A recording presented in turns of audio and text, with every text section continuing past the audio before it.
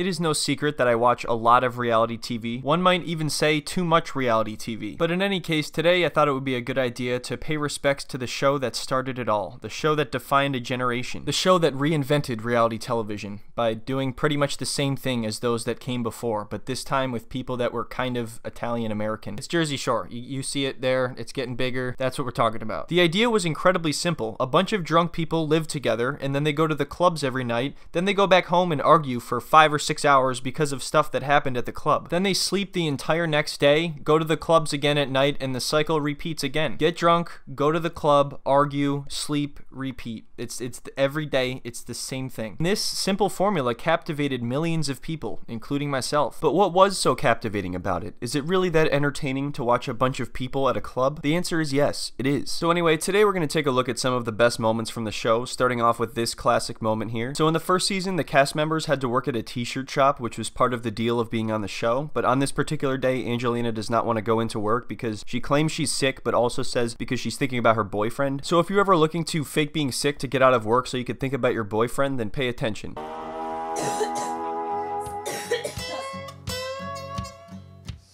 Just like, you know what? I'm thinking about my boyfriend so much, and I'm like, I really don't want to work today. I just don't want to do it.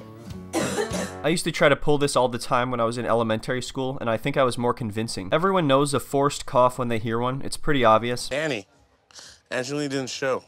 Nope. Tired, I don't feel good. Like, I didn't want to go there. I didn't want to explain myself. What time zone are you in? What? What time zone are you in? I don't know. I don't feel good, though. That's why, where's Danny? Come on, man, you can't tell I'm sick. I'm speaking at a low volume. Obviously, that means I'm sick. Why else would I be speaking at a low volume? Sick people cannot speak at loud volumes. Everyone knows that. Wouldn't you think it was more logical to call me an hour ago? I don't feel good. Like, Okay, but who's covering your shift? Honestly, like, I'm sick. When you're sick, like, honestly, like... That's a really good answer. Honestly, like, what are you even, like, supposed to do if you're sick? I don't even know. What you call and tell the person? I never heard of such a thing. Honestly, when I'm sick, you should just know that and call someone else to cover the shift. If anything, it's shame on you. You know that when I get sick, I have a hard time operating a phone. You're lucky I came in here 2 hours late to explain myself to you. I had a problem last night with, like, my boyfriend and stuff. All right, what was the first thing that Danny told you when you came? Your boyfriend? All that? Forget about it. Come on. Like, you're not are you getting it? Like... I'm totally getting it. Are you getting it? I said I was sick at first, but now I'm telling you that it's because of some problem I had with my boyfriend last night, straight up admitting that I was lying the whole time. Why do you still argue with me? I don't have to do what I don't want to do. That's it. It was common courtesy for me to even walk over there. There's nobody to cover for me. I'm sorry. And I don't really care. I don't care what he thinks about me. It always comes back to this. In every reality TV show, it's always, I don't care what they think about me. Well, you should care what he thinks about you because you're working for the guy. And that's the only reason you're allowed to even live here and be on the show. Common courtesy would be to call ahead of time, not saunter in 2 hours later. I'm sick. When you're sick, like, honestly, like... So, unsurprisingly, after that whole situation, she ends up being the one who gets angry and storms out, saying she can't take this shit anymore. She also decides to throw in a few coughs on the way out, you know, to really sell the idea that she's sick. So now the owner of the place that they're all staying in shows up to ask Angelina what the deal is, you know, what's going on. Angelina? Where are you at? She's upstairs. Tell him to come into the bathroom if he wants to talk to me. Other than that, I'm not going to answer him. This is incredibly childish. Why is she acting like they somehow disrespected her and they owe her an apology or something? All you had to do was just call ahead of time and say that you were sick, and if it was the only time that happened, they probably wouldn't even question it at all. Let's say you were actually sick. Why would you show up and start to cough all over everything? Why, it's that hard for you to walk downstairs? What happened to you today? What the hell happened? I'm not gonna go inside a bathroom. Well, then I'm not talking, sorry. I'm not 15 years old. All right, well, I'm not talking then. All right, well, I'm not talking. You crossed the line, buddy. You crossed the line when you asked why I didn't show up for work. That was uncalled for. So now I'm just gonna hide from you like a child in the bathroom of the house that you own. So you're leaving, you're packing your bags? Because for you to stay in this house, you have to work. So there you go. That's the story of how Angelina got kicked off the show for the first time. Alright, now we need to get to the meat of the show, which is anything that happens at the club or as a result of going to the club. If you could make a graph, it would look something like this. These are all the reasons that they might argue or fight, and as you can see, club stuff has 28%, but the result of club stuff is at a whopping 63%. They can spend days talking about things that went down at the club. Sometimes they'll be at the club talking about something that happened at the club last time. You'd think that you could put something like cheating or relationships as a reason reason they'd fight, but if you pay attention, it's a lot more complicated than that. Cheating really isn't something any of them seem to have a huge problem with, as long as it's not with someone they perceive to be as ugly, or a grenade, as they call them. This is like the worst thing a person can be, according to them, and that's why it accounts for 8% of their arguments in fighting. And this leads us right into one of the most iconic moments of the show, the note. Now, anyone who has seen this show before probably knows what note I'm referring to, but I just want to give some quick background information for people who have not seen it before. Every reality TV show like this always has those two roommates where they're clearly attracted to each other, but they don't want to say they're a couple, but they also don't want to say they're not a couple. So what that means is they just argue the whole time. In the Miami season, Ronnie was going to the clubs and hooking up, and then going home at night and crawling into Sam's bed and telling her that he loved her and he was all about her and all that. These two find out, and instead of just letting it play out or telling her up front, they decide it's a good idea to write an anonymous note. Should we do it in pink font? The first night at bed, when you left crying, Ron made out with two girls and put his head in between a cocktail waitress's. Yeah, writing an anonymous note, that's the way to go. I'm sure that's not going to cause any further drama or arguments. The funniest thing about this is that there's only 4 other people that could have possibly written the note, so it's really easy to single out the people who did it. I don't know. They must not have thought about what they were going to do once she sees the note. Also was grinding with multiple women. Multiple people in the house? No. Therefore, you should know the truth. So at first they say grinding with multiple women, but when it cuts back, you can see they've added in multiple fat women, as if that's somehow supposed to make it worse. I really don't understand what a person's body size has to do with the level of cheating that it is or not. I think it's pretty much the same across the board. These people clearly think differently though. Just wait till you see what happens when she actually finds the note. So I get up and I found this note. This note pretty much told me that Ron gets with fat chicks. So out of everything on the note, that's the first thing that comes to that's your first complaint. That's the worst thing that he did. Are you kidding me? You call yourself sweetheart? Just tell me if this is true. I'm like shaking. I'm like shaking right now. I did not know that Ron hooked up with fat chicks. I thought he just put his face between some women's breasts. I need a friend. My girls aren't here. Did this really happen? No, I definitely didn't see that. I can already tell this note thing it's gonna go well. This is gonna work out.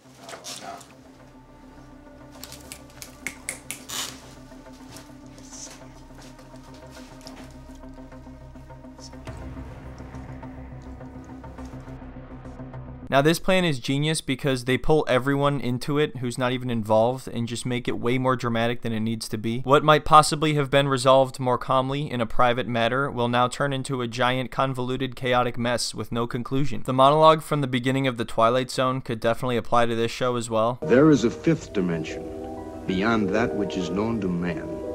It is a dimension as vast as space and as timeless as infinity. I found that in my drawer just now. Right away, I know it's either Snooki or Jenny.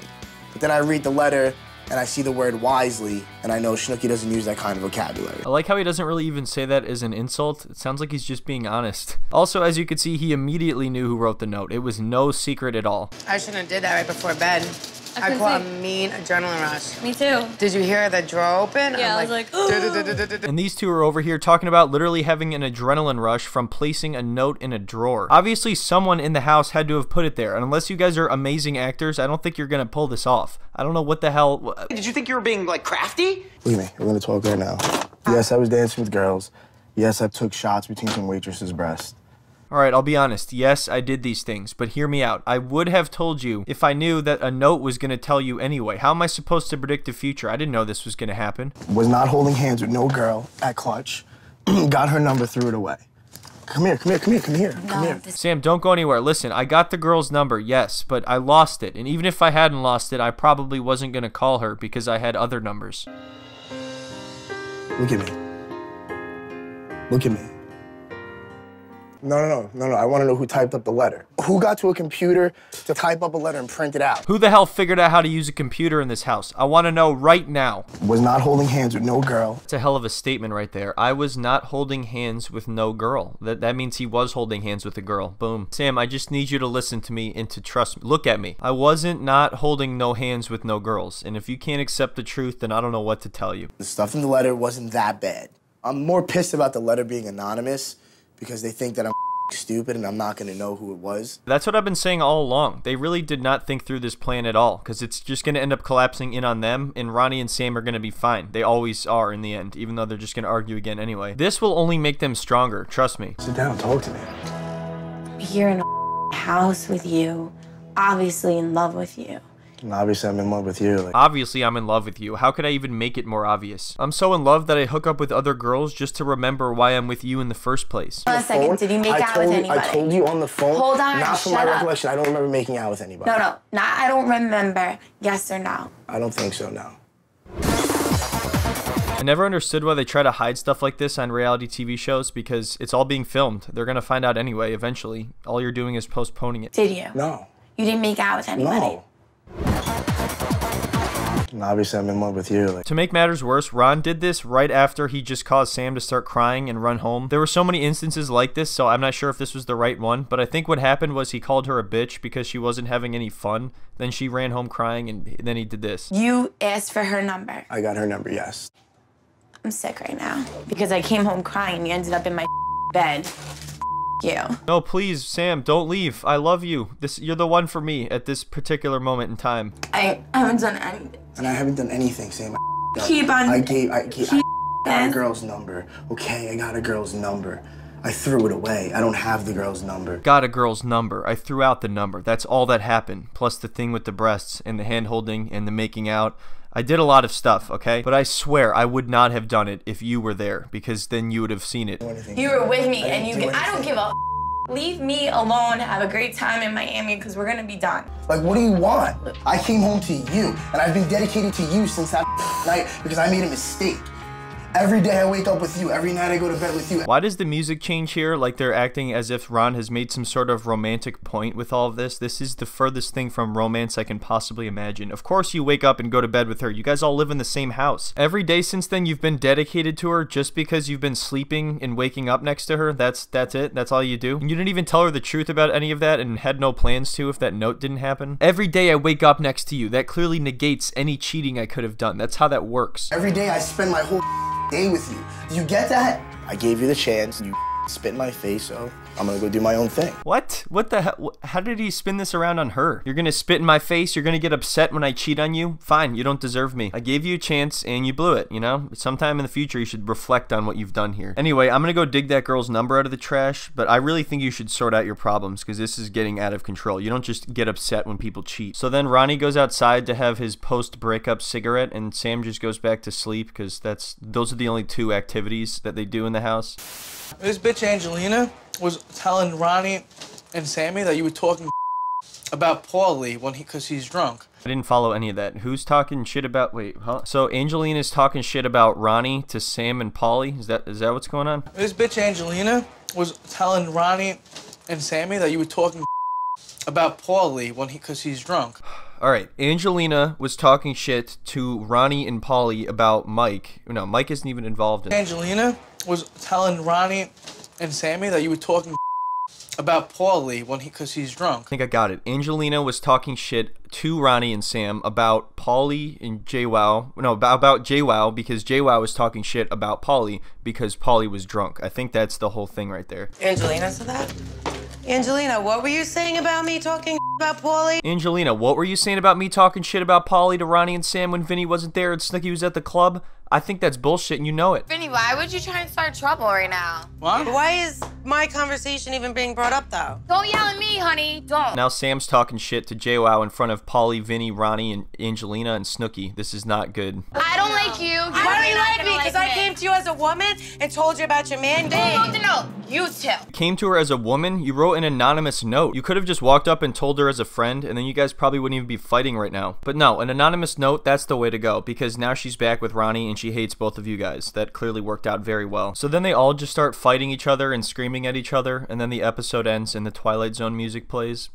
Listening to everybody else and you're not listening to me. Oh, they're arguing again. I hang out with everyone from Long Island. I'm friends with everyone from Long Island. Jenny, you ran your mouth to my best friends. To who? I want to know their names. J420, Joey Yanks, Bill. J420 and Joey Yanks, those are real people. And then Bill, that's the three. Those are the three people right there. J420, Johnny Yanks, Jimmy Yanks, And Bill? Day 420, I only saw him one time. I want to be cool with everyone here. I don't even want any problems. But you can't be cool if you keep talking. I'm telling you, I'm not talking. That little clip right there can pretty much summarize this entire show. If you keep talking. I'm telling you, I'm not talking. You better not be talking shit. I'm not talking shit. Well, you know what? I think you're talking shit, so let's fight. Who is the truck driver bringing home skanks like you? You and your dirty grenade.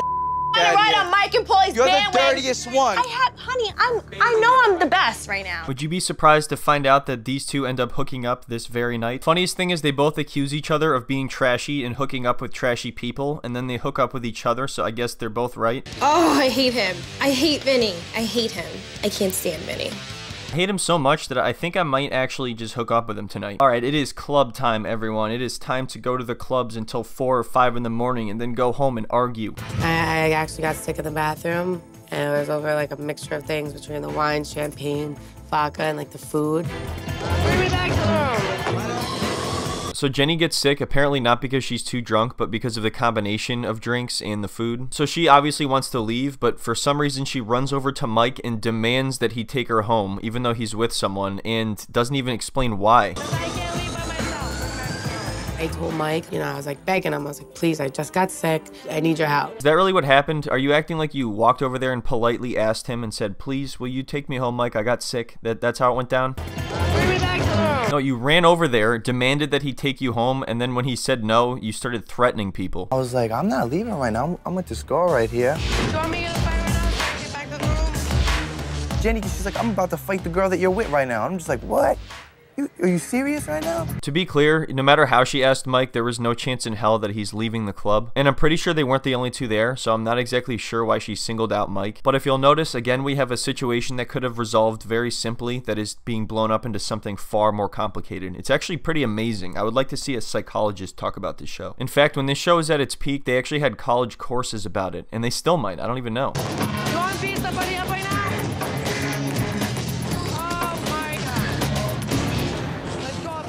She smacks me in the back of the head. So when he says no, she decides to smack him in the back of the head and refer to him as Michael, as if she's his mother or something. I just don't understand why you need him to go with you when there's other people you could have asked. So she gets kicked out of the club for smacking him in the head, and then somehow that's his fault too. Just want to point out really quick that literally everyone on this show does stupid shit constantly, and I just didn't happen to talk about all of them. I'm not trying to single anyone out. Like, Mike is not in the right most of the time. So when he comes in here, I'm punching him in the face. Who's it? Who brought you home?